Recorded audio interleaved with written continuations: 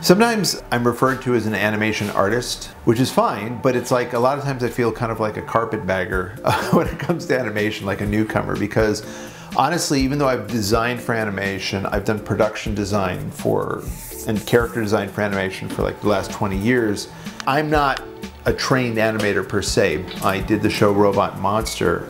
That was the first time I really created a look and a feel, and I really got a chance to see and experience what's that like to get a team of people together and to make something amazing and to bring art to life. The one thing that I think benefited Robot Monster was the fact that there was probably about 10 years of ideas poured into that one show, because if we wanted, I had sketchbooks full of ideas that I'd kind of always thought that would be cool, that would be cool, and so that became kind of the ground to put everything into it.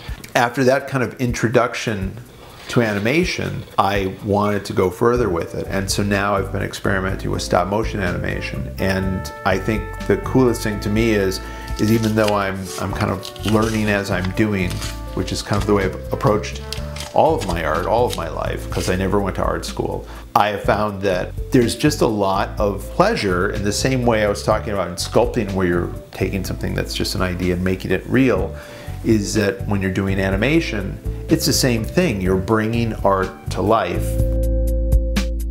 The most exciting thing about bringing art to life is just that since a lot of my ideas for characters and a lot of my paintings are based on characters, it's paintings and sculptures are all things that I've wanted to see in 3D or I've wanted to see realized. And so to then have that next step achieved where now I can take a robot sculpture or a character and actually have it walking around and talking and doing, that seems to be the next big step for me.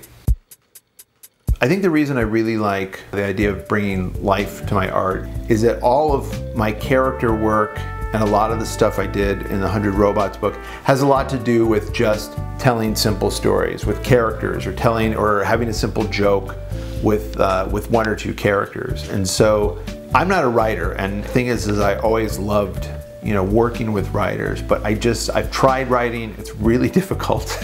If I personally back away from the idea of writing and just get into storytelling, you know, because one of the things you want to do is if somebody looks at a painting or a sculpture, at least have them come up with a narrative of, this is what I think that guy is, or this is what I think that character is doing, or that's how these people relate to each other. So with this, now I'm finally getting a chance to bring it to life. You know, what are the jokes? What are the stories to tell with these characters? And I'm trying a lot of stuff right now without dialogue. And of course, I'm doing a lot of robot stuff.